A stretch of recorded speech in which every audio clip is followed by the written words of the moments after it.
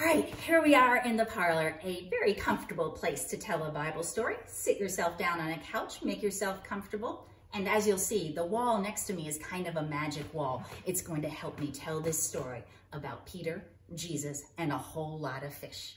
Here's how the story goes. One time, Peter, who was a fisherman, and his friends went out for a day of fishing, as they did every day. But this was not a very good day of fishing. In fact, they tried all day, throwing their nets over the side of the boat, and they caught nothing.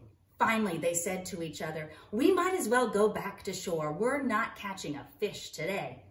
So they headed on back, and there was something strange going on. There was this man, whose name turned out to be Jesus, talking to a whole bunch of people. Jesus came over to Peter and said, "Do you mind if I stand in your boat so that people can see me and hear me better?" And he did. He stood in the boat and he talked about God's love to everyone who would listen.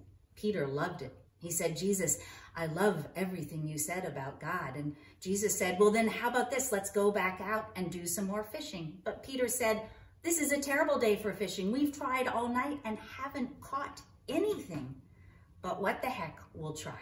So they went back out with Jesus beside them. They threw their nets in and, oh my gosh, they had never seen so many fish. There were so many fish that they had to call to their friends in the other boat and say, "Help, can you come help us catch these fish? They're everywhere." And so they ended up with 2 boats full of fish.